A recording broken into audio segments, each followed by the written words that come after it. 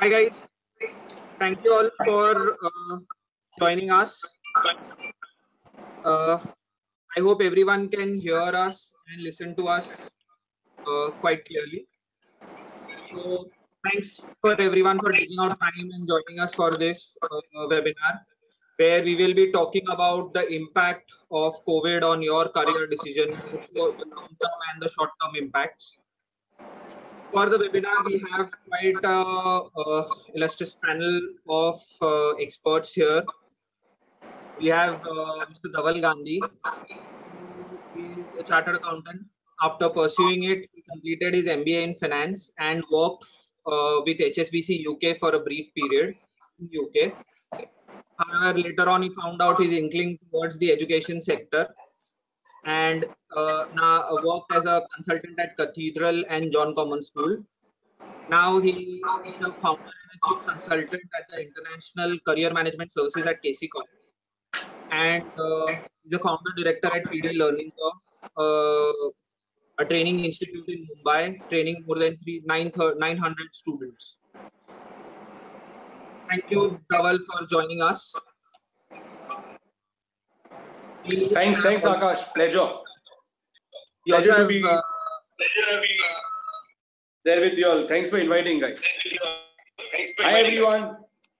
Thanks for joining us. I'm sure it will be a little interactive session. We'll, as panelists, make it as interesting as possible. We also have Mrs. Teji Varghese, who's currently an academic guidance counselor at Jamnabai Narsee School, Mumbai. She has more than 15 years of experience in education field. She has a great passion to work in the middle and the higher secondary students and to guide them to find the best fit for the 10th and 12th, both in India and overseas. Thank you, ma'am, for taking the time out and joining us and addressing the students. Thank you so much for inviting. Thank you. It's a pleasure coming to this forum. We also have with us Mr. Pratik Gandhi. He is a graduate, an entrepreneurship graduate from Babson College, US. From there, he entered into the education sector and now works as an international office for a lot of state universities in Maharashtra, more so Mumbai, Pune. He handles the entire international education wing of the Mumbai and Pune University. Thank you, Pratik, for joining us. Thanks, Akash. Thank you for inviting. Good to be here.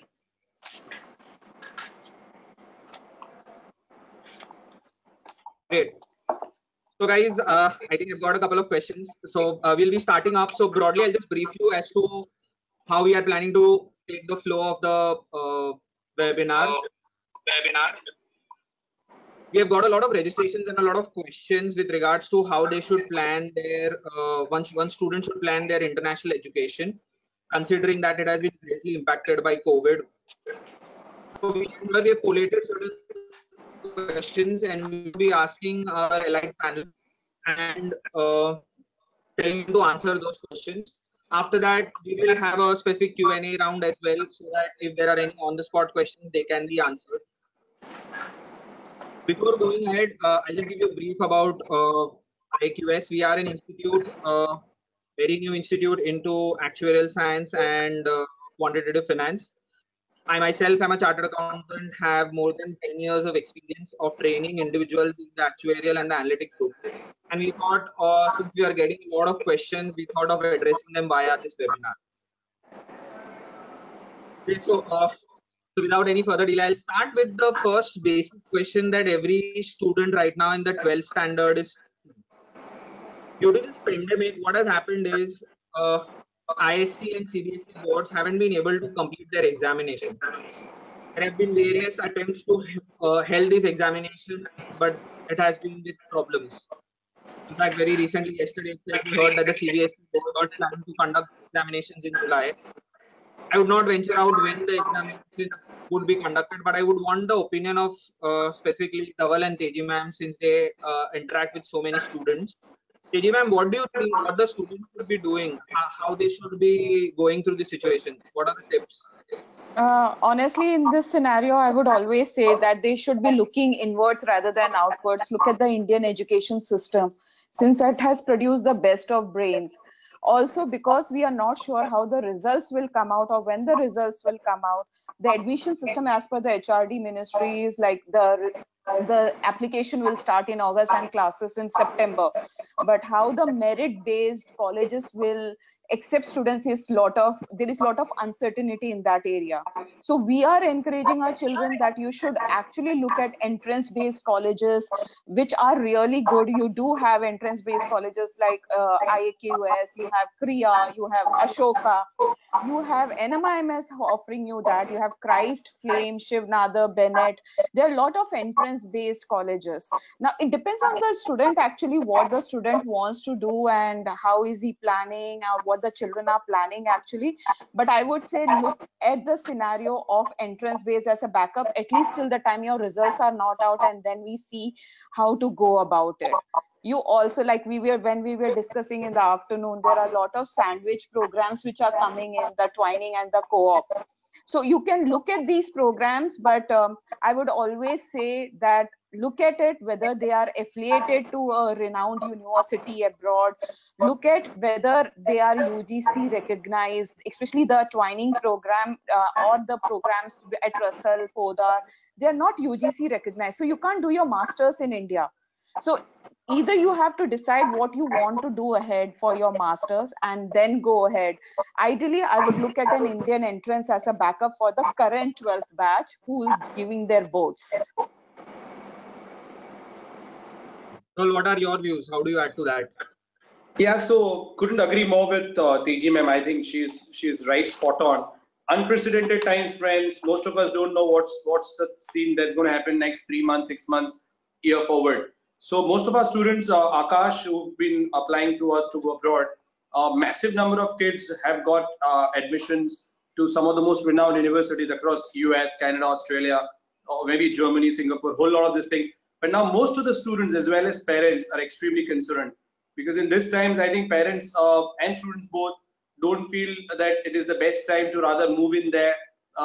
Everything is uncertain. Even most of these in universities there have been shooting mails that we may not be able to have the offline class that is on the campus, so they would be conducting remote based classes, that is online tutorials. So parents are all contemplating, is it worth spending 20, 25, 30 lakh rupees to study 1 and 2 semesters in India and then move in for the third, fourth semester.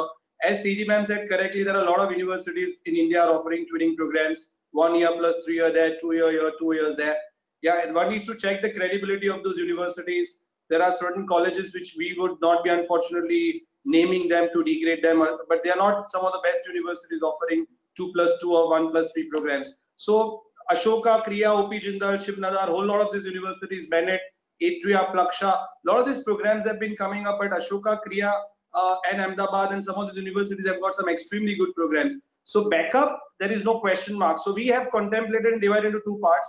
One are the new age universities, which is Ashoka, Kriya, OP Jindal, Shivnadar, and all that. And one is something which is existing for some time, like NMIMS, Christ, Flame, Symbiosis. Those are the ones which are existing for some time. Students can keep these entrance exams. They have to give it and keep the backup option strong. I am on the same page with Teji ma'am. Backup options are the need of the hour in the current situations. It is all about the financials too. But the first thing, friends, I would tell all the parents and the students for part of this seminar, if you have taken loans to go for undergraduate, think twice. Our serious advice is to avoid taking loans and then going to do your UG programs abroad. There are many, many worthful courses which you can connect with AG ma'am, Akash, to us on a personal level later, where we can help create some programs or pathways. But yes, not you have to keep your financials completely in mind if you're doing any of those programs or whatever pathway you choose to traverse. Yes, Akash. Perfect. So, guys, so in a nutshell, have a plan B ready. Always think on that. Whatever you are planning to do, have a plan B ready. Now, before I go ahead to my next question, we have made a small poll. Everyone here has been talking that what has been the negative impact of the crisis. However, there have been certain industries which have been positively impacted. So just launching a poll to try and understand your thought process.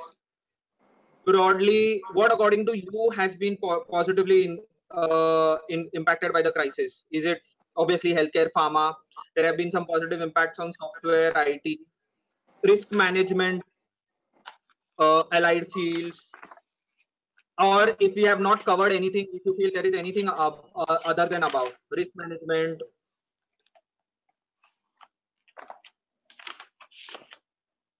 I'll just wait for all the attendees to complete the poll and then share it.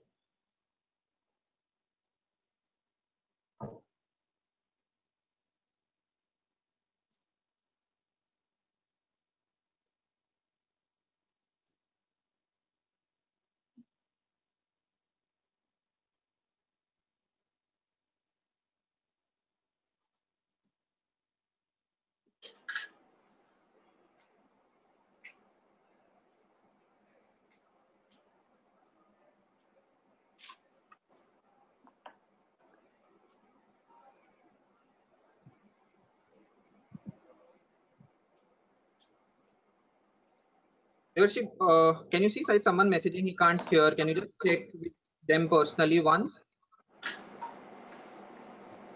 Great. So I think majority of the people have voted. And I'll just share the results so that everyone can see. So majorly healthcare, pharma, yeah, medicine as a sector would be one which will be greatly benefited. Software, IT, automation, yeah, definitely one more benefit because of the automation. Risk management, typically any crisis leads to risk management benefits. And I don't know if I've missed out on something, but yeah, there are 6% people feel that there is something other than these three that would benefit. So taking the theme forward, I think I want to bring in Pratik into it. Under these circumstances, Pratik, what do you feel are the best career options that the student has? Or what would be the career skills that he should look out for?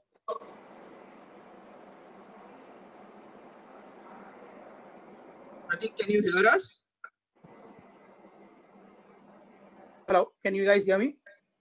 Yeah, you can take it ahead. Did you hear the question? Yeah, I did. So I think from a broad perspective, what students also feel is right. So post-COVID, a lot of programs on humanities would not be really relevant. What would be more important would be subjects which are related to technology on a broad space, which are related to I would not say pharmaceutical, because then a student would have to do more like an MBBS stuff or sciences. I would say it is more important that they focus on subjects where the learnings are particularly important from a 2030 or 2035 perspective, not the 2025, because by the time they graduate and they really get into the workforce, they would have to look at a 2030, 2035. So robotics is something which is very, very essential. Data science, actuarials, which you guys do, is now getting into a lot of IT fields. So a lot of risk-taking abilities have to be understood by students. I would, again, so niche fields like wildlife photography, for example, would be really relevant. So a lot of students don't understand these fields, and I think a student needs to open the bouquet other than the commerces and sciences which are generally on offer. They could look at these niche areas which are going to be relevant post-COVID.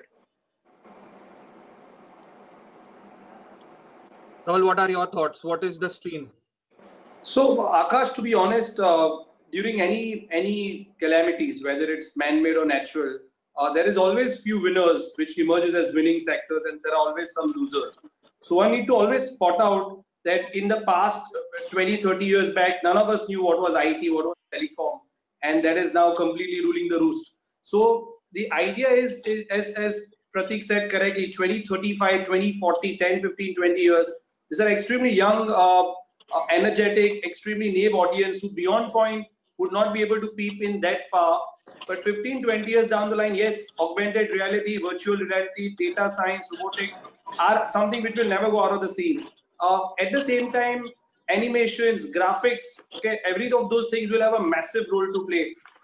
what you all guys do at IAQS, serious compliments to you, because actuarial science by itself is a brilliant content and subject which was hardly addressed in India as of now on a formal level. So I think you are filling on those vacuum. So I would have a little contrarian view to what Pratik said, that maybe humanities may not have a role. I think still it will have a serious role to go ahead or play, because mental health is going to be a big thing. So psychology is going to be a serious subject which I feel people will have to study, and that will be soon seen as a part of mainstream curriculum, which even the people from the commerce and science should study. As I always believe that arts and science people, and not only commerce and arts, but even the science people should have studied economics. Same way, the knowledge of psychology is not restricted to maybe only humanities or liberal arts. It should be made clear to all, because either marketing or finance or HR or logistics or supply chain, wherever you join, whichever stream you pursue later on, the sense of psychology plays a very relevant or pertinent role. So going forward, none of this field goes away. Social and digital media is name of the game. So there are these few great stories that someone can pick up. This is where the research needs to be done, and people can go at some of those new age careers. Although some of the losing sectors are clearly visible, travel and tourism and hospitality will be in the suffering zone post-COVID, at least for the foreseeable 3 to 5 years. But I believe once the vaccine is out, okay, the thought is right now that the world is getting over. It's not. Okay, guys. So there is a huge quantum of things to in on the suffering side. I feel there is still left for us to see. But post once vaccine is out, 6 months, 8 months, 1 year, we don't want to get into that guessing part of that. The things will come back to normal, because human beings by default are social animals. They will go back to theaters. They will wear luxury products. They will consume the whole lot of things that they were doing. It will take time, 3 to 4 years. But yes, 20, 30 years down the line, IT, pharma, healthcare also, all this will play a role, but healthcare and pharma has nothing to do with these students. Coming back to just a short, crisp answer to whatever long things that I spoke is augmented reality, virtual reality, robotics, animations and graphics, psychology is a part of liberal arts, actuarial science will play a big role. These are some of those not seen things other than the tangible marketing, finance, which will never go out of fashion. Thank you, Akash. Great. So I'm taking the thought forward. I think Teji ma'am and us were discussing in the afternoon. Teji ma'am made a very, very pertinent point that more than the college, the course matters. So ma'am, what streams according to you feel are important? What are the courses or what are the streams that one should look at? See, I see whenever we are speaking to students, we see two diverse points. One is about a student who already knows what he wants to do and what is the career path to take. And there is another sect of student, which is the majority of the children who do not know what I would want to pursue in my career. And they don't even know which is the pathway to take. So always believe that the children should first understand that what are my strong points. The SWOT analysis is never taken care of whenever we are speaking to children. So when I am at crossroads, I would like, whenever I have children, I will honestly say the children who are doing engineering, law, and anyone who's in a STEM field, like how Mr. Dhaval said, I will always say, like, I totally agree with Mr. Dhaval here that psychology and humanities are coming up in a big way, especially with today's date. Yes, the virtual reality is there. The IT is never going out. The computing courses will always be there, but it has to have a human connect. At the end of the day, the robots are not treating the COVID patients. It's the humans who are treating. So I will still have that infection control coming out as a big career course in another 5 years, because people who are doing biomedical or into pharmacy will be doing this research. It's a very good course. Children who are not sure of what to do, I usually advise them to look at interdisciplinary colleges like Ashoka, Kriya, OP Jindal, Shivnadar, Atriya, Plaksha. They are very upcoming universities. Ahmedabad, they are very, very, even Christ has interdisciplinary subjects. So you should pursue this. Another thing I tell children is at undergrad level, it's not only about academics or the courses, it's also about developing my skills. At the end of the day, and topper will not grow in a career until and unless that child does not have the skills to work in a corporate sector. I can still be a BCom CFA student, and I can be a BCom CA student. But if I don't know how to intercommunicate with people, I don't know how to work with technology, I will never be growing in my market. So for me, my advice is yes, the markets which are coming up, I agree with Mr. Dhaval. Psychology is coming up in a very big way, which is the wellness sector. You have the develop ops which are coming up because they are the IT automation sector. We still need to find out how the things are going. So the apps are coming out really well. Artificial intelligence is coming up really well. Like Mr. Dhaval said, the actuaries, augmented analytics. I'm seeing IT coming up in a big way in a medical and finance field. So I tell even the CA children who are pursuing CA, please do pursue, the languages and the programs, the Java, Python programmer. They are very much needed in today's date. So just don't do studies. It's not going to work. You still have to pursue. So finance will still be a major factor, but you also, when you are choosing a country, again, this was one point I want to make is, when you're choosing a country, accounting finance has to be done in a country where you're going to settle in. Ideally, I do not know how Mr. Dhaval will feel about it, but I have always felt the accounting finance of UK and India are very similar. But if I look at US, this is not very similar to what is being taught and is needed for the Indian market. So whenever we are looking at courses, you also have to decide if I'm going to settle there, if my career is here. So yes, the economics and the next gen engineering is coming up at the big day. Quite insightful. So quite a lot of careers, guys, for you to focus on: data science, actuarial science, augmented reality, virtual reality, and then you have the conventional sector. But one thing, if you're And planning accounting or some allied fields, study where you want to settle. at undergrad, I'll yeah. take it ahead If I at can an speak, undergrad level. Akash. Yeah, sure, Akash. sure. Yeah, so Teji ma'am just wanted my thoughts on the accounting and finance profession. So when in England you do ACCA, when in US, when in Canada, and when in Australia you do CPAs. So ma'am, just of late because of the IFRS introduction, the Indian accounting body is now almost on the par of international body. So it is just whether you do US CPA, Canadian CPA, Australian CPA, or UK ACCA, it's on par. In fact, all those bodies have had massive respect for the Indian CA body. That if you've done the Indian CA, out of your 14 papers that you pursue in most of these programs, more than 10 of them are waived off. You need to just do 4 papers, which vice versa is not true, because the Indian accounting now is completely on par with the international accounting body because of the introduction of IFRS. So US So GAAP is now we have adopted in India. yeah, so my question is like, honestly, like if I'm doing a USC accounting finance, if I come back to India, and will it No, work no, for me? no, no, no. Yeah, that's what I'm saying. International qualifications, as ma'am said correctly, you need to keep your geographies. Whether you want to get immigration done, you want to permanently relocate to some geographies. There's those things that to be kept in mind. So ideally, when we do counseling, I'm sure Teji ma'am would be doing the same way. Your aptitude, interest, your personality, your post-education plans, all are kept in mind when we customize certain career pathways for any one of you. So I completely agree that you need to keep your post-education aspirations in mind when you're choosing any programs. Thanks, Akash. Yeah, I'll take it forward. Now, typically, if I talk about education abroad, major countries are like US, UK, Germany, Australia, Canada are typically the major destinations where kids want to go.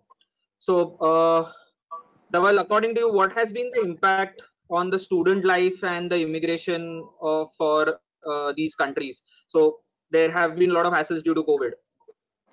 So if you, there is two part that I would like to break your question into. If you're looking at current scenario, it's very fragile. So people who are already studying there and who are about to complete their education are extremely scared because they don't think the job market scenario looks extremely conducive for them. So they are the one who are affected seriously on a much more severe manner. For the kids who are planning to go, who will complete their 12th grade in 2020, who expected to get the results in few months from now, and are planning to go as a freshman in any of these universities, even they are extremely, their thought process is jeopardized. They are not very, very clear. Huge cloud of uncertainty is looming large over them. So I think more or less people are skeptical. People who are getting leveraged and borrowing and sponsoring their education, I repeat, think twice, think thrice.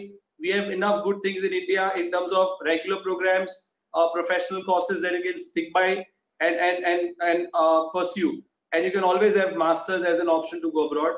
But yes, if there are some top universities in each country, say whether it's US or Canada or Australia or France or England, wherever the kids have aspired or applied for. If you've got admission, let's say UBC or University of Toronto in Canada, or if you've got to in something like some very good universities in US, like University of anywhere, any good university. I don't mean specifically good universities. You can look at the programs they are offering. So yes, today morning, University of Arizona has mailed me that they have decided to have 30 micro campuses across the world, and they've chosen 8 to 9 countries where they will run the first year of University of Arizona program with those chosen universities, and with the second, third and fourth year they can go back to the University of Arizona. If their students are ready to pursue such programs, I think they're very handy. There are certain people who are also choosing to take this as a drop year, but take my words, drop year is fine, but generally the drop years are used to improve your series, to join, do internships, to do some extra programs. Unfortunately, that's going to be very difficult to find physical internships. So maybe they can do virtual internships to upgrade their series. Some of these things they can do in case they're planning to take it a drop year. My genuine, honest advice is to look inwards in India. Take 1 year at least in any program in India, and then you can take it forward. Or if they are okay with spending that kind of money doing online tutorials, taking semester 1 and 2 in India, and then transfer the credit scores for the third, fourth remaining balance semester, that is also perfectly fine. But 40% to 50% of our students are seriously thinking as India options, which they were once upon a time not even contemplating. Pratik, what has been the impact? So since you look at MU and most of the state-run universities, what according to you is the impact? Because a lot of students go abroad. Pratik, I think you're muted.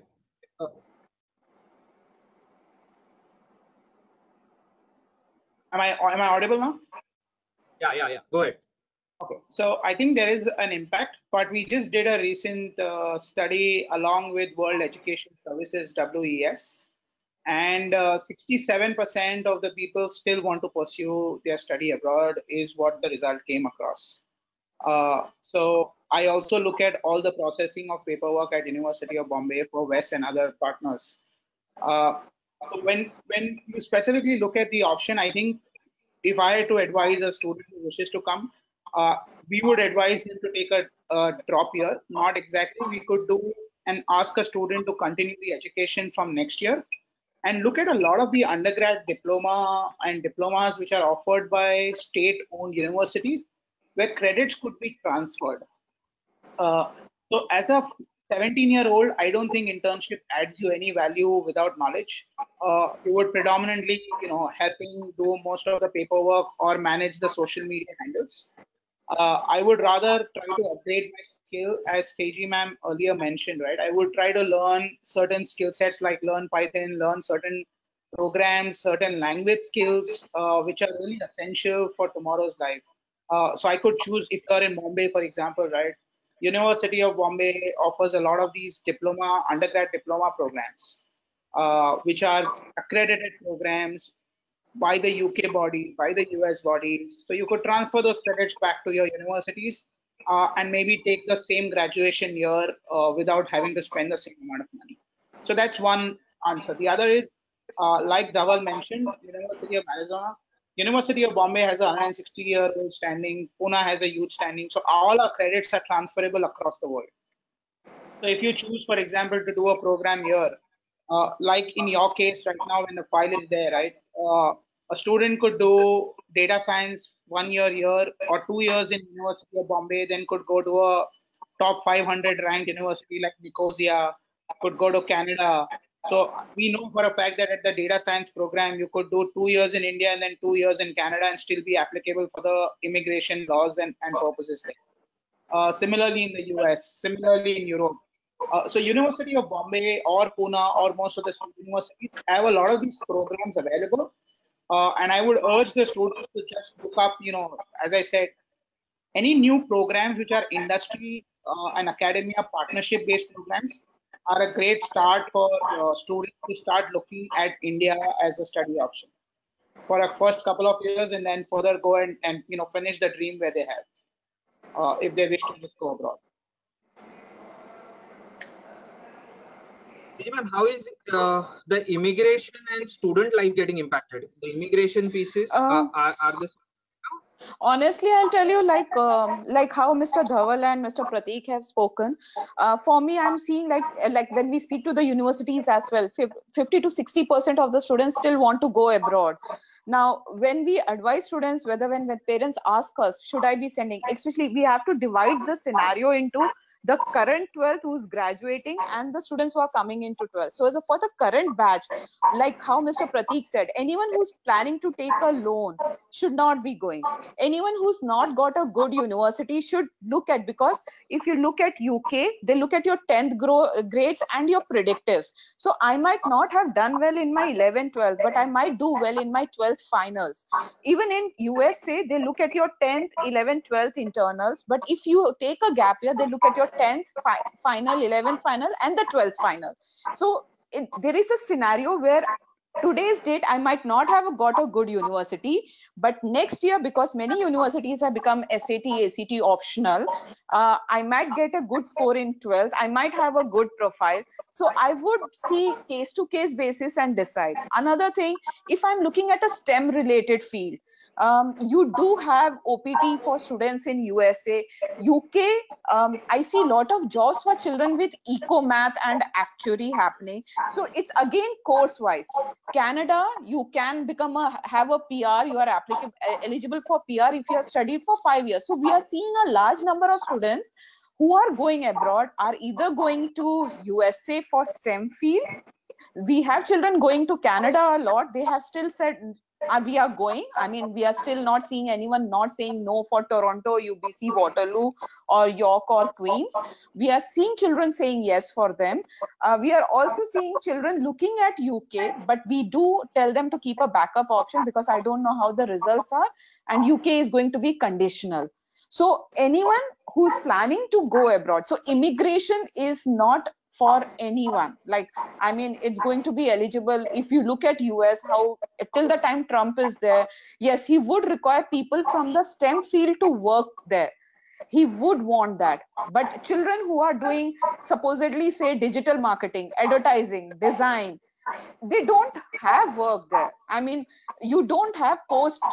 Correct me if I'm wrong, but you can interrupt me, Mr. Dhaval and Mr. Parik. But what I see is these children coming back. Another thing, when I speak to recruiters, I do see one thing is we are seeing large number of children who did undergrad abroad coming back, who are not from the STEM related field or not from the econometrics or economics math field. We are seeing those children coming back until unless they haven't worked well in their, like, if they can be spectacular children who are doing really well in digital marketing and have made their network and done things. So you are getting jobs, but they are very, very selective. I mean, I will say only 2% or 5% or in single digits actually. Now there are children in Canada who are getting jobs because of the co-op. UK has got a 2-year work visa, so we are seeing a huge demand in Canada and UK. So I am still seeing that the children are working. Immigration wise, I see it's very tough for international students, at least in the current scenario. Until unless like if you're going to Canada or a STEM related field in UK and US. Or like Australia, it's coming up really well in data sciences and analytics. I mean, anyone who's there is getting a real good scale as an intern. So it depends on case to case basis and country wise. Yeah, Dhaval, you wanted to say something? Yeah, Akash, I deliberately not addressed on the immigration side of it because at undergraduate level, you should not look at immigrations right now. Okay, at undergraduate level, you're only trying to make sure you get the best possible content, grow in terms of knowledge, in terms of maturity, evolve, and understand which specializations you want to pursue a master's in. Because all countries have different immigration part. We all have all Indian students, because all of us are, I'm sure most of the target audience of the people right now part of this seminar would be 12th up here or lower grade than that. Kids, you have to understand all these countries are pretty shrewd and smart. No one is helping India or Indians. They want to completely fill in their own coffers. They want to make sure that whichever skill shortage they find out, those are the areas they will be welcoming Indian students in. Other places, as Teji ma'am said correctly, there are areas where there is ample of talent in their own country. They don't want to recruit Indian students there, and hence Indians won't have an option but to come back. Thankfully, your data science or actuarial programs are part of IAQS things. They are actually STEM approved. They're STEM courses abroad. So okay, so then they are very open to those programs where there is a skill shortage. So if you are looking at immigrations, each country releases every year that skill shortage list. You need to understand which skills are in shortage in those countries, and people can pursue those programs. Immigration is what you're looking at. Canada is student immigration friendly. Ireland and England, although have this 2 years post-study work visas, they are not immigration friendly. Coming to Australia, Sydney and Melbourne is absolutely saturated. They don't want international immigrants. So what has Australia done? The interior part of Australia, like it could be Perth, it could be Adelaide, those are the areas which has become immigration friendly. So Australia as a sovereign part, we cannot look at it. We have to look at the states of Australia, which I have, some of them have become immigration friendly as they want to desaturate the crowd, which is primarily was targeting on Melbourne and Sydney in past. New Zealand, again, a very small country. Other than those programs in hospitality, in outdoor sports, it is not something which is extremely famous to do your economics and management and serious finance programs from New Zealand as a country. Singapore, till 2006, 7, 8, they were good. Now, unless you get admission into NUS, SMU, and NTU, Singapore is difficult to get any immigration or work visa chances unless you get into this top 3 public universities there. Yes, so as Canada, ma'am said, University of Toronto, UBC, British Columbia, Alberta, Waterloo, Simon Fraser, York, Queen, Ottawa. Some of these 8-10 universities in Canada is fine. But again, which universities? US, out of 4,000, we look at top 50. Australia, the group of 8. Singapore, top 3. Ireland, UCD, UCC, and the Trinity. England also, we're looking at the top 10. Other than Oxford, Cambridge, almost impossible to get in admissions. But other than that, if you've got into University College London, or you've got into Imperial Exeter, or London School of Economics, it's extremely tempting to not turn down. So as all of them said is correct, the aspiration to go abroad is intact. It's just for this 1 year, 2 year dilemma, people are very confused what to do. I'm sorry if I've taken more time. Yeah, I'll quickly take it forward. All those guys here who are attending the seminar and planning to go abroad, so there is a high chance that there would be a virtual environment that you would be getting into. So we have a small poll trying to understand how many here are comfortable with that virtual. I'll just launch the poll, request you to revert whether you would be comfortable with an online virtual learning environment or you would prefer a classroom setup.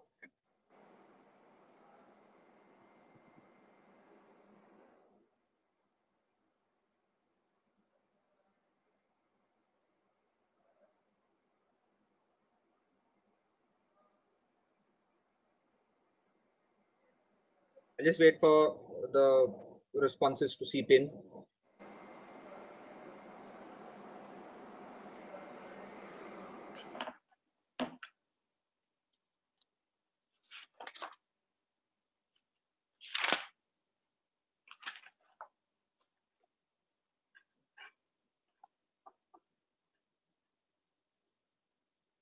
Great. So, yeah, as expected, major people prefer the in classroom setting. Online is less preferred. So guys, the question or the calls that we have been getting here is that, let's say it's a 6-month case. Let's say I will spend 6 months doing online, and let's say I can move out on January, February, March, or whatever the next date that has been disclosed by the university. But I want kids to just take a more long-term view. What if there is a second wave of COVID, or there is a second relapse of COVID, in which case January, February would be difficult. So, Pratik, according to you, what should be their plan? Should they be waiting for? I mean, if I have to make a decision to go abroad, should I take 1 year as a time horizon, or the 3 month thing that people are thinking right now, that they will be able to go back December, January next? Right. So I'll give you two parts to that answer, right? One is it is clearly proved that Indians are banyas, right? So we want the value for every money that we are spending. Uh, and if I'm going to study online, I would rather study at a Coursera or edX and get a 3,500 rupee degree. I would not pay $300 for one credit and study online. So I think your poll also suggests that, and most of the universities around the world understand the value of what they're offering at the moment. So your specific question of post-COVID, right? Those are at the moment a lot of hypotheses. As a parent of a 17-year-old, I would say it's not really worth it to have a 17 or a 18-year-old on the US campuses or international university campuses. So just I don't know if people are aware. A lot of the big campuses have put their students out even if they were staying on campus.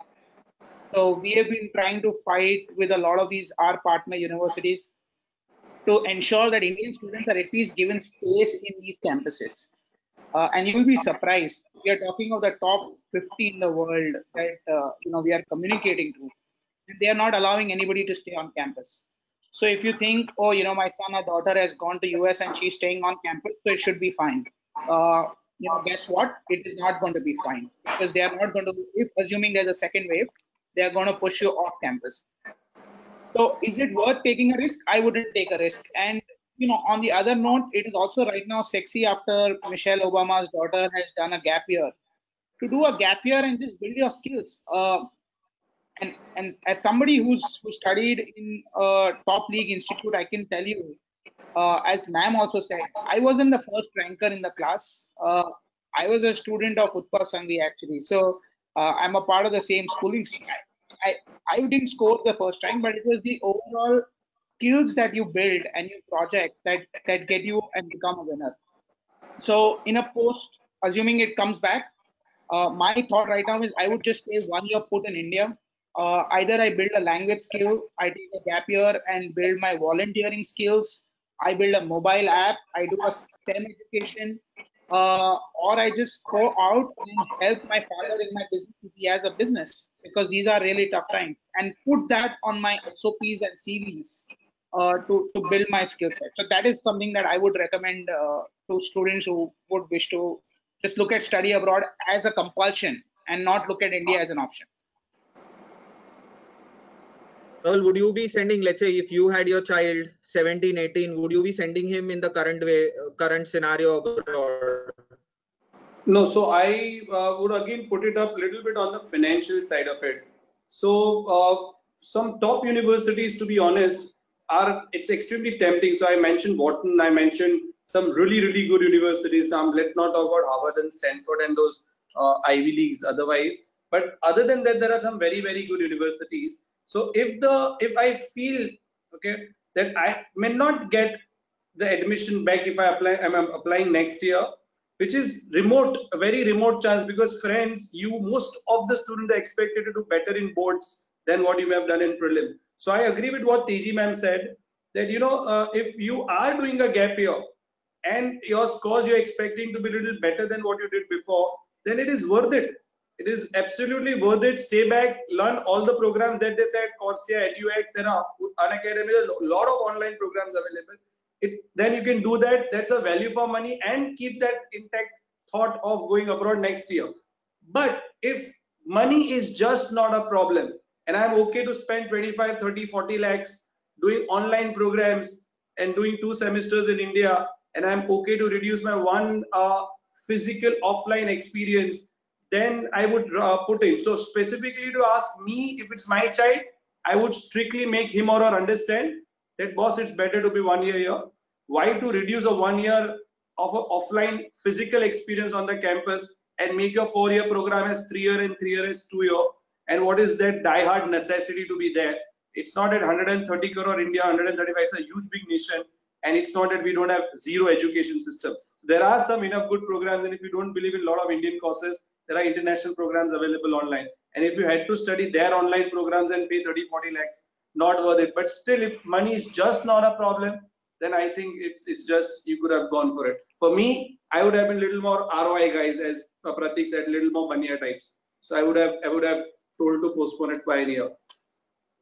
So Akash, just want to drop here and make the audience aware. So at University of Bombay also, there are a lot of programs which offer dual degrees, right? So I don't know if people understand the concept of dual degree. One is the University of Bombay degree, and the other is the online degree of the Government of India. In the last notification a week and a half back, has allowed top 500 universities to offer degrees in India and accredit those degrees as valid degrees in India. Now, what that means is that a student could do a program, say, for example, the IAQS program. Along with that, do a program which is online degree, UNIC, at say 10,000 euros or 15,000 euros. And so he's now actually having 2 degrees in case he does not find employment after going 2 years in those countries. He can still bank on his University of Bombay degree to be accredited and valued when he comes back. So I think a lot of first initial conversations which were, can the finance profession go to US and then come back and work here? Those can be solved with this kind of a arrangement that is available now in the global ecosystem, where you could do dual degrees. And dual degrees are now, if you're doing it from the top 500 in the world, those are accepted by Government of India as the valid degrees, along with the University of Bombay degree, which could be used for any governmental jobs as well. So that's the first part. And I'll just, from a Dhaval, conversation, I'd just like to add. One is the financial aspect, the other is the health aspect. So your specific question of assuming this comes back and there's a resurgence of COVID around the world, and we yet don't have a vaccine, I think I can have all the money in the world, but when it comes to getting my kid in these markets which have more cases or is more volatile than mine, I would not take that bet. I would rather say to my kid that, these are real tough times. These are times where you could easily go off. So just stay here for a year. You can still pursue your dream of higher education in an international campus. Just stay for a year in India, learn the skills, whatever skills that could be. It could be as niche as a photography skills or an entrepreneur skills or a rural development skill, whatever skill. Build that, use those credits, and then still go. So it's not about a financial decision. For me, it's about life and death. And I would anyways choose life over that. So I would just I ask them to stay here at least for a year and then see where this world really goes.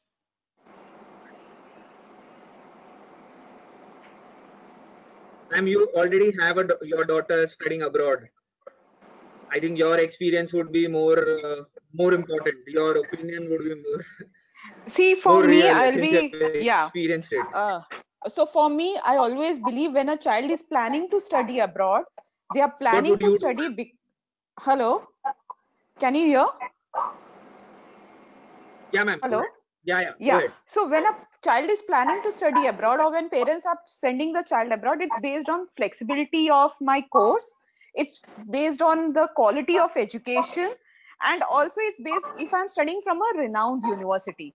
If I see the current scenario, also nothing has changed. Whether I go virtual, whether I stay in campus, nothing is changing.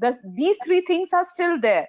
So for us, the advice to our children is, if you have got admission in universities which our acceptance rate is in single digits, in 5 to 7%, please do virtual studies online, because these 3 things are still same. If you look at UK and Hong Kong, children, once till the time they don't go, they don't realize that the contact hours is still with the professors are very less. Most of the children study online in UK universities and Hong Kong. They attend lectures, but the contact hours with professor is less. Most of the studies are happening on your own, or it's a virtual learning, even if with COVID or no COVID situation. So for me, again, I tell children and parents one thing is like how Mr. Dhaval mentioned, finances make lot of difference. It's going to affect. Like if a parent tells me I have money only to give and give only till the undergrad program, but the child has to fund his own masters, I would not send the child abroad, because the thing is, this is not working. I do not know. The pressure on the child, because he will have to take up a job, is too high at an undergrad level. So I would tell parents, if you are making plans to send the child abroad, it has to be, you have to budget yourself for the next 10 years. There is no way you can budget only for 4 years and say, okay, like the child will take care. The child might take care later on, but there is no guarantee with the current scenario that will the child be able to take care of it. They can take care of it. There was an economic slowdown in 2009, but still children got jobs. So what I'm trying to say is, when parents are trying to send children abroad, don't only budget yourself for undergrad, but budget them for the postgrad studies as well. That's where then, otherwise I would say stay back in India, do courses from Delhi University, Mumbai University, Christ, the top universities. We have the best of the universities. Look at Loyola Chennai, Stella Maris, Xavier's. You have the best of colleges. Stephens here. We have the best of colleges in India.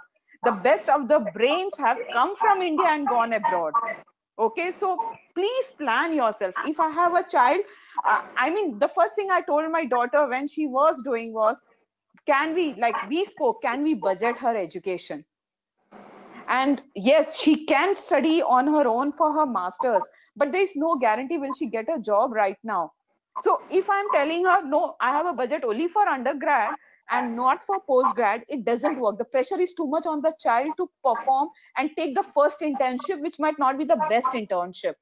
Or if they're taking loans, it doesn't work. I mean, the student loans are not at all acceptable. So the virtual learning in top university, say yes to it. Yeah, so I will now quickly, so I've typically we have ran out of time. So one last important question that to everyone, to sum up the final thing before we start accepting questions. What would be your advice to the student right now? As like a final, like in 1 minute, if you have something that you want to tell to the students that this is what you should do, what would that advice be? Well, I'll start off with you.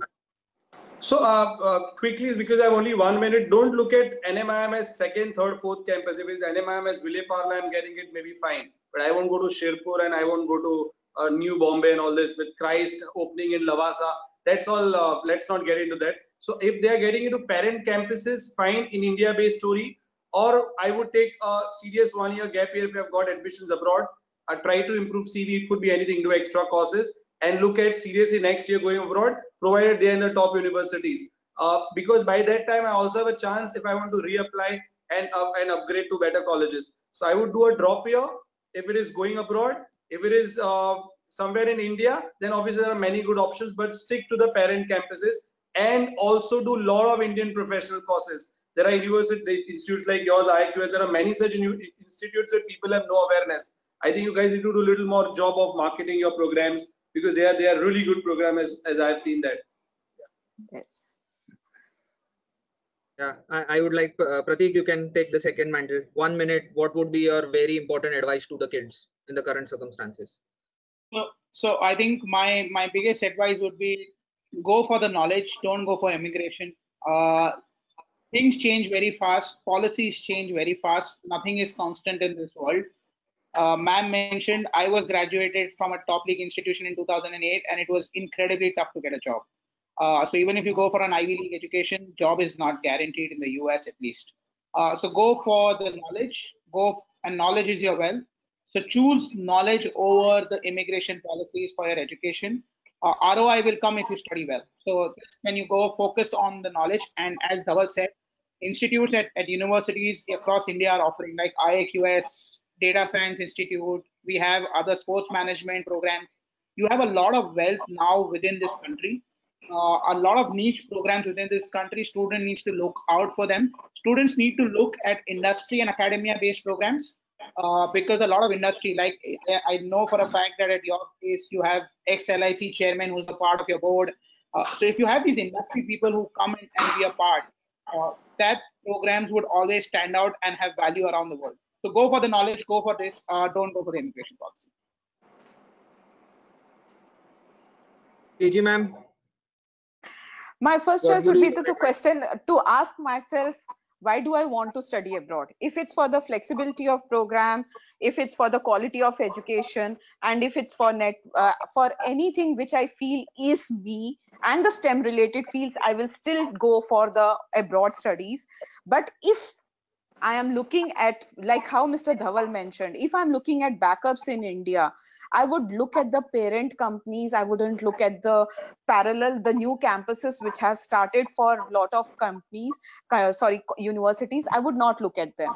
Another thing I would like the children to understand is the children who are already in the top league are in the top league, but the children who have got into, if they have not got into the top universities, think about taking a gap year, how everyone has said, and develop your skills. At the end of the day, my courses are not to where I did my courses from, but to get a job. And the job has to be coming out of my comfort zone. And I have to come out of that comfort zone, do multitasking. So I have to develop my skills. I have to do a lot of dual courses, whether it's Mumbai University along with certain professional courses, I will still have to do them. Whether you are in India, whether you are in abroad, whether you are in any of the abroad universities, without multitasking, without doing your networking, without developing your skills and participating in activities, I don't think we will get a job. So it's not only the hard worker who's getting a job, it's the smart worker who is being looked at right now in the corporate sector. So I'm sure we have really exceeded time, but Akash, I would just tell everyone, all your participants, guys, toppers don't do different things, they do things differently. Why are we only concentrating on jobs? We should be employers and not employees every time. Yeah, sorry. I agree with that, Mr. Dhaval. Yeah. Thanks for that excellent input, guys. There are 2-3 important things that we wanted to instill. One is that whatever career decision that you are looking at, it's a very important decision. Yeah. So there were certain important questions that we have answered. We would want some more questions. So is anyone who wants any particular question to be answered can pour in through, and we will ask it to the panelists to answer. I'll just wait for a couple of minutes for the questions to seep in, and then I'll start asking the panelists. You have a question tab, you can just put in your questions and send across.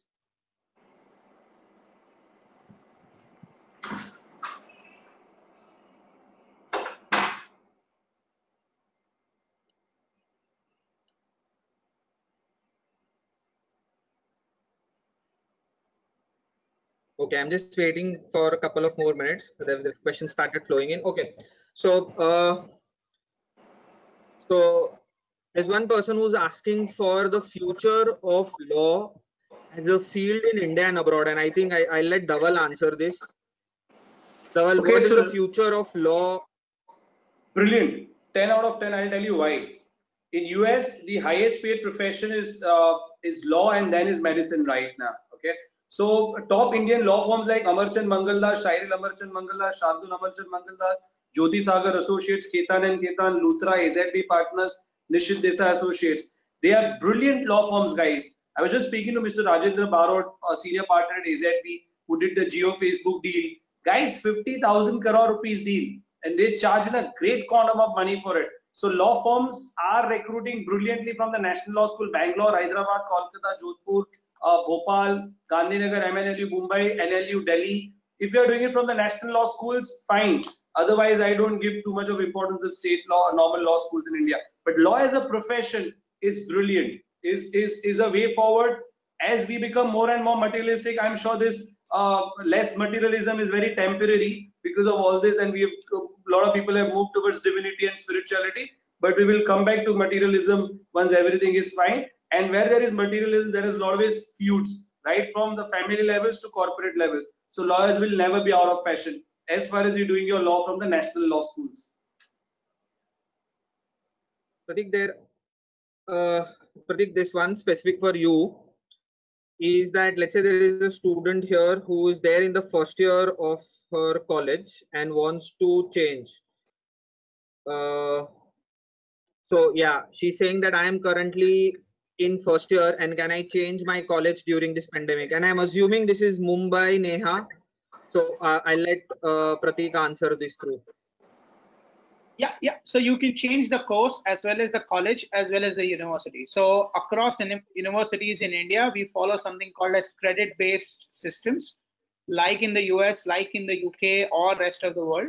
So if you have done first year at any of the colleges and you have a pass grade, you could shift to other colleges. You could even shift courses. So for example, if you are in sciences and now you choose that, sciences is not the field for you and you want to shift to commerces, it's practically possible. So you don't need to worry about it. It's easy to do anywhere within the college system of University of Bombay as well. There's this 3-year degree course of IAQS. Again, I think I'll let Pratik answer. Will it make it eligible for masters in financial engineering in the US?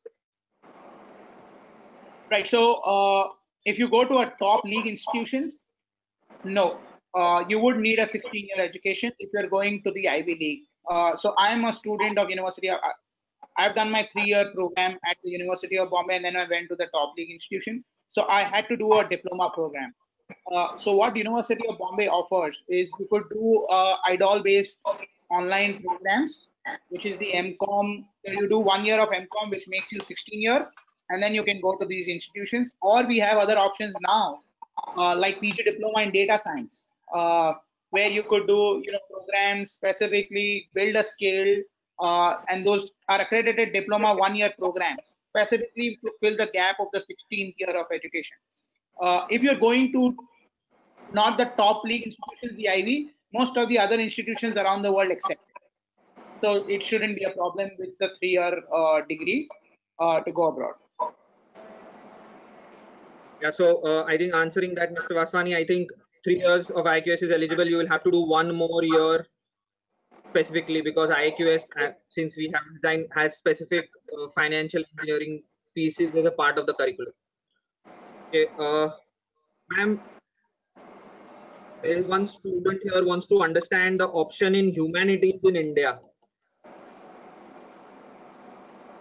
So when I'm speaking about humanities, yes, it's a very wide field. I would not narrow it down only to marketing, human resources, or psychology. It's all about humanities is people connect. It can be wellness, it can be marketing, it can be even data analytics. If you have a logical sense, if I have done an economics course and I am doing sociology with it, I can get into civil services. I can still get into data analytics if I have a logical mind.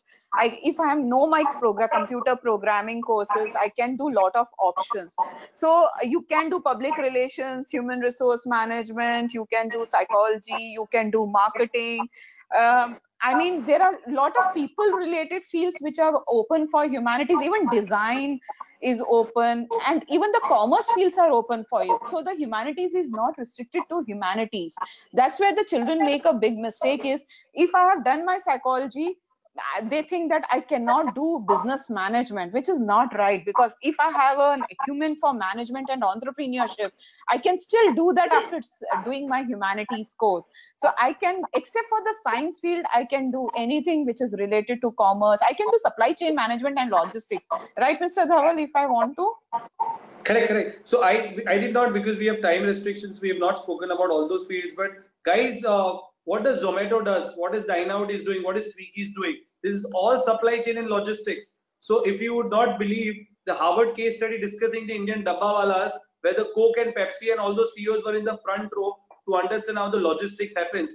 Across everything is trended right now. But imagine right now in the militancy affected area also, they are eating Lay's wafers, they are eating Pepsi. It's all about supply chain and logistics. So Amazon, Flipkart, everything is all about supply chain and logistics. So there are a whole lot of new age careers for which I think we will have Akash to put up another webinar for that. So I'll just add, just for the wider audience, right? You have a lot of options, as ma'am just rightly said. When you do humanities, for example, a BBA program in most of the Indian universities, right? You go whichever, would always have psychology as an option. Or if you go to, for example, design programs, you always have psychology as an option. So right now we are in an age where interdisciplinary learning is very, very high.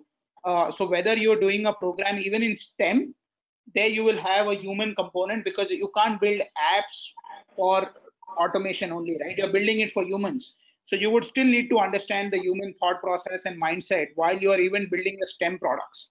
So right now we are all interlinked like a global system where subjects and topics are all correlated to each other. So humanities is not living in a silo. They are all interconnected together. I'll take one or two more. So there is one student who is asking, how is Christ Pune? They got into BCom in FinTech, Christ Pune. And I think, Dhaval, since you mentioned, I would let you answer this. No, so first ask you wanted to do data analytics of fintech programs because you just got into Christ and because they have given you deadline by so and so date, pay the fees. It's funny, guys. So just wait, just decide what you want to do. Don't do it for the sake of it because I'm not going to get into NMIMS. I'm not going to get here, so I will take Christ. It is not the way. Your aptitude, your interest and personality does matter. And I am not for going anywhere but the parent campuses. So if it's Christ Bangalore, maybe yes. Otherwise, yes, Pratik can add, I guess, something. So I'm going to just add, right? So not as a representative, but I'm going to say this. There are a lot of these university campuses which are yet not recognized by international agencies, right? So the way, if you study in the US and come back to India, your degrees aren't recognized for certain jobs and careers. Similarly, these campuses, because they are new aged and they are satellite campuses or they are another campuses. For example, in Dubai right now, KHDA does not approve those campuses. And so you just, when you're looking at an option, just ensure that in case tomorrow you are mobile and you have to go to Canada to work, would they recognize these campuses as an official degree holding grants?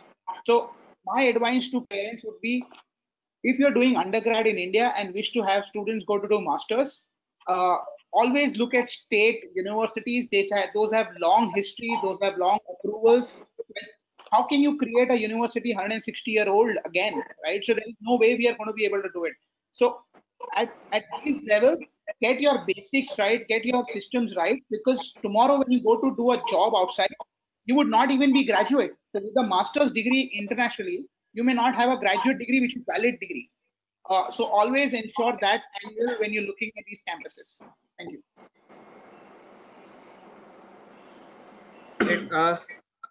I think I'll take the last one.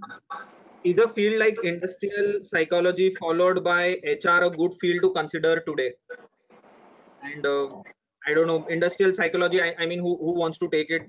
I'll take it. Guys, I would advise you to Wikipedia this lady or Google a lady called Leena Nair. Okay, she was an MBA from XLRI, and Leena Nair is right now on the board of Unilever, based out of UK. There is Hindustan Unilever, which is one of the subsidiaries in India. That way, Unilever has subsidiaries in more than 180 countries. She's a brilliant lady who pursued this program at a bachelor's level and did her MBA later. So industrial psychology followed by an MBA HR is also a fantastic combination. So that's a short answer, provided you're doing an MBA from a top college like XLRI in India, or maybe, so remember, HR and marketing jobs, when you're applying to some of the universities abroad, they generally don't prefer third world countries because you're not a native to those countries. So you don't know the demographics and the people taste and their culture. So it's very, very important that you have a strong bachelor's degree or a master's degree in that subject in India, a good work ex, then think about international options. But yes, industrial psychology and MBA HR is a good combination, provided MBA is from colleges like XLRI. I think Akash went away. Yeah, I think he was away. But I'm just going to add to what just Dhaval said, right? Any kind of knowledge is interesting. I don't think most of us today can make a guess of which careers will be relevant tomorrow. I just think that all the options that a student can study, as long as you're really interested, right? So if you are interested to study whatever topic and you're good at that topic, you have a global demand. So I was joking and I met somebody at the university who was doing wildlife photography. And he said he makes $700,000 a year just clicking photographs of these wildlife animals, right? And for me, that is just a unique career option, which is the world we live in today. If you have a skill, you have a value. So don't, I don't think we would be able to or be capable to say whether this will last 20, 30. But if you can build that skill, any topic of your interest, you would be employable enough and you would be able to make a good, sustainable life for yourself. So industrial psychology, just to add to what Pratik said, I'm sure you're really short of time. Akash is watching the time. But industrial psychology, don't follow with an MBA in HR necessarily. You can do a course like a public relation. Guys, Google a lady called Reshma Shetty, who used to manage Salman Khan before and now. They have got this big companies, which is PR is by itself a very big field. So do industrial psychology as a base and don't restrict to MBA HR. There are a whole lot of options and plethora of them will come up once you've pursued your industrial psychology into your bachelor's. Yeah. Great. I hope, I know I may not have answered all questions, or we may not have answered all questions, but it would be, guys, there is a small survey that would start once you end the webinar. There is a section that if we have not answered any particular questions, please fill in your questions. We will get the answers to you via an email after the webinar, so that all your questions get answered. Hopefully it was a good experience and you will be able to make a more informed decision about your career. There were quite a few important things that personally were discussed. Hopefully you take them all into consideration and take your career decision. Guys, stay safe and hoping for a better career for yourselves. Thank you for a light Thanks, panel. fellow panelists. Thanks, Akash. Thanks, fellow Thanks, panelists. Akash. Thanks, IAQS, for Stay hosting safe, this. stay healthy, guys. Thank you so much. Thank you. Thank you, Thank you ma'am. for having us. Thank you.